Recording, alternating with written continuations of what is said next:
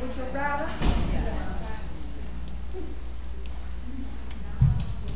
Okay. My name is Yvonne Salas, and among the many hats I wear, I am with Etiqueta Excellence. It's a training center for protocol and business etiquette and social etiquette. And in particular today, we're going to spend the next few minutes talking about how to dress for success. And that has to start going back to those wonderful tips that Marcia was telling us about with being authentic. But being authentic, we also have to be aware that first impressions are very, very important. And whether we think it's right or not, many times, irrelevant of how well prepared we might be professionally or academically for a job, we have to look the part.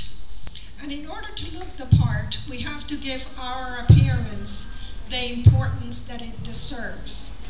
And many people don't give your personal appearance, your professional image, the importance that it has. And so you will have a professional advantage, you will have an edge over your peers that don't give it that much importance.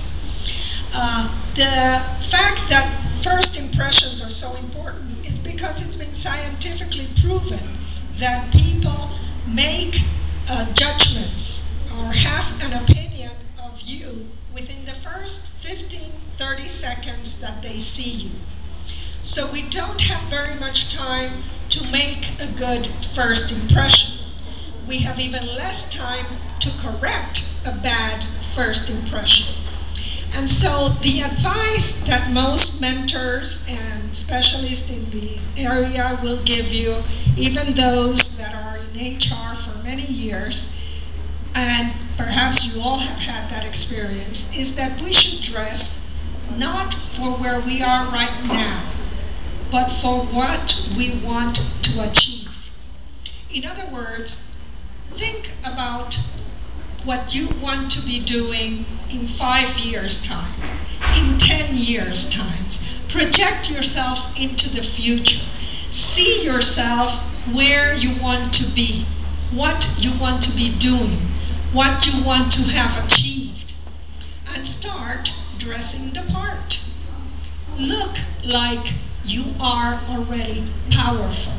You are already successful. We have to give ourselves that much confidence so that we can project it. We all here are women that are professionals. We have some men in the group, and that applies obviously to them also. We have to be successful within ourselves before we can be successful in the outside world. If we want to have those new clients, if we want to get that position, if we want to get that raise, to get that promotion, our personal image is a very fundamental ingredient to that accomplishment.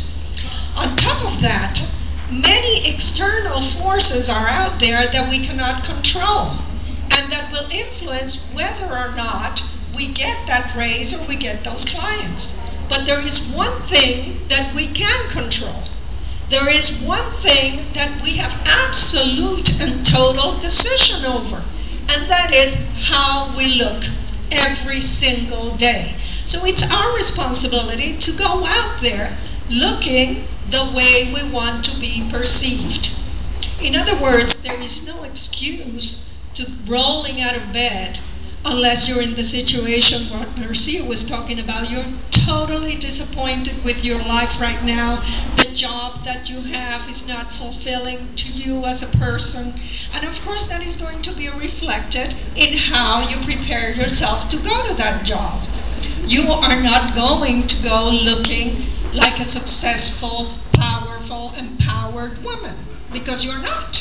You don't feel it, therefore you don't project it. So when you start being authentic with yourself and finding out exactly truly what it is that I want to do, what type of job do I really love, Where do I want to be in the next 5, 10 years? What do I want to leave for my children? What's the example that I want to set? How do I want to be perceived by myself, by my family, my immediate family, and by those outside, by those out there, my potential clients, my employer, my boss, the boss that I want to have 5 years from now. If I were to meet him in the supermarket today, he's going to be shopping just like I am. Maybe he's the person next to me, choosing those beautiful red tomatoes, and we establish a conversation. Do I look like the person that he might be needing? Do I look like the person that perhaps he is looking for? Well, it depends on me. And that's why I think that personal image and the way that you dress and the way that you take care of yourself, it's our responsibility. And so I leave with you today just a few tips to keep in mind. But the most important thing that I want you to remember is that your personal appearance, your professional image, is one of the very few things that we have absolute control over. It does not require a lot of money. It doesn't require you to break your bank account, or if you're saying, I don't have a good job, I'm looking for a job, how can I go out and spend money on clothes that I can't afford? Well, I'm sure that what it requires is, first of all, your decision. Second of all, it requires time. It requires your sacrifice. It requires you to dedicate time to fixing that closet that is all upside down. And it takes some tips to keep in mind. It requires you to educate yourself. Educate yourself about clothes, about fashion, about good quality items, about your body type, about colors, what's good for your skin tone and what isn't. So it requires effort, but nothing worthwhile is without effort. Everything that is worthwhile in life requires time and effort. And it's our responsibility whether we want to give it that time and that effort. So some general tips. Like I said, we should dress for the future. Not for your present, but for where you want to be. So you start by doing that. Being true to yourself, finding out what you want. And then we have some rules. Okay, let's talk about what is appropriate at the workplace. The length of your skirt for us women is fundamental. Some things are best left for your night on the town, for going out to have a glass of wine with your girlfriends, for going dancing. Those outfits that are appropriate for those circumstances obviously are not appropriate for the workplace. So think about dressing for daytime. I find that very important. Many times people think that if you dress yourself up, if you get with a lot of bling bling, with a lot of glowing things, that you're going to look better. And you might if you're going out on the town. But if you're going to work, you won't. So, keep the length of your strength, of your skirt, that's your strength, the length of your skirt adequate, not too short, so that you sit down at that meeting and people are looking at other things instead of looking at you. It is you that should be making the statement, not your clothes. If people remember what you were wearing when you leave that meeting, that means that they weren't paying attention to you. You don't want your clothes to be what people remember. You want them to remember your brain, what you had to offer to that conversation, how professional you are, what you contributed to that discussion. That's what's important if we want to be empowered and if we want to be professionally successful. So that's important to remember.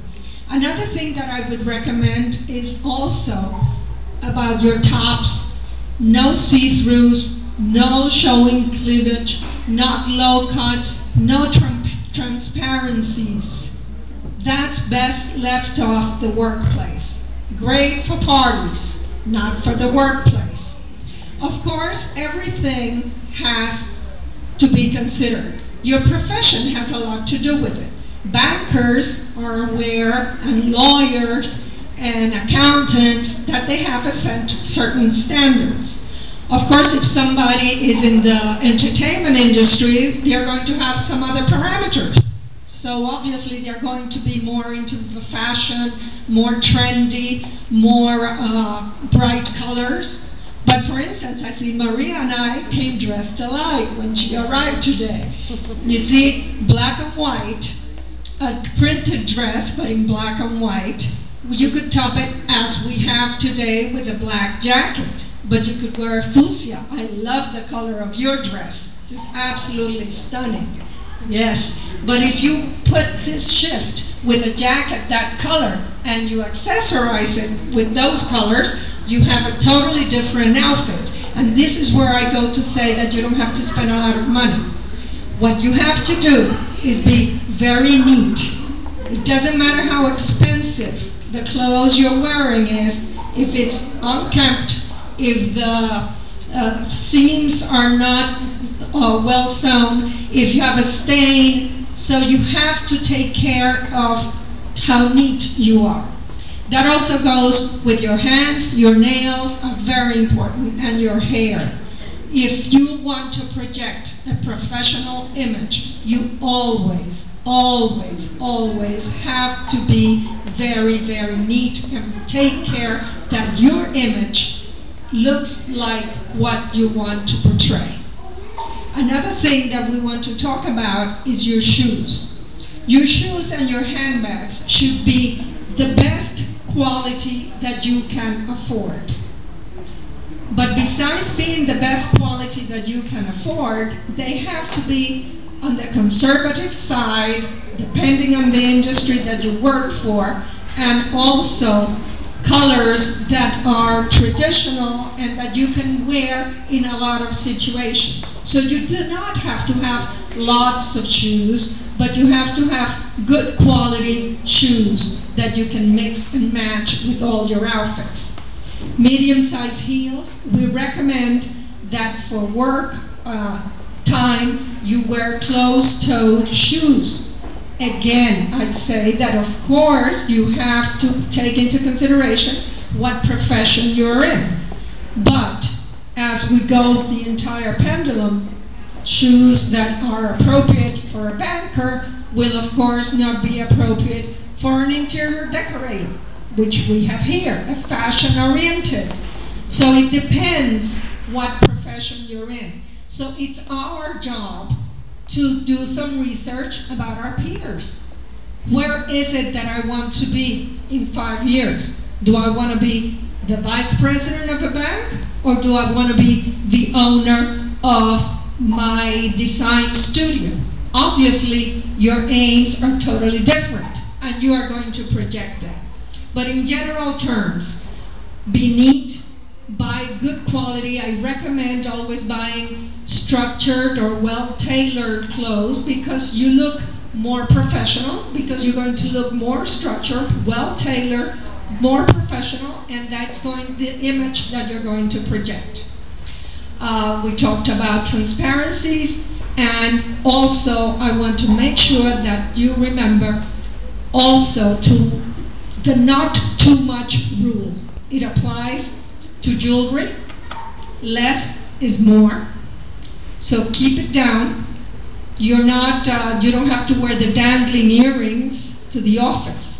But if you're going out at night, you put them in your bag, and before leaving the office, you go to the bathroom, you change accessories, and you just flared up your outfit. But you don't have to be wearing them all day, because in the office context, you don't look professional. So that's a tip that I always tell them. Take a colorful silk scarf, put it around your neck when you're going out in the evening if you're going to an event immediately after work. But it doesn't mean that you have to show up at the office at 8 in the morning looking like you're going dancing. You're going dancing after work, not during work. And make sure that it looks that way. Okay? And then last but not least, remember that elegance is forever. And fashion trends are short-lived. So try and look professional by keeping it down and being as conservative in your dress and as elegant as you aim to project. Thank you very much.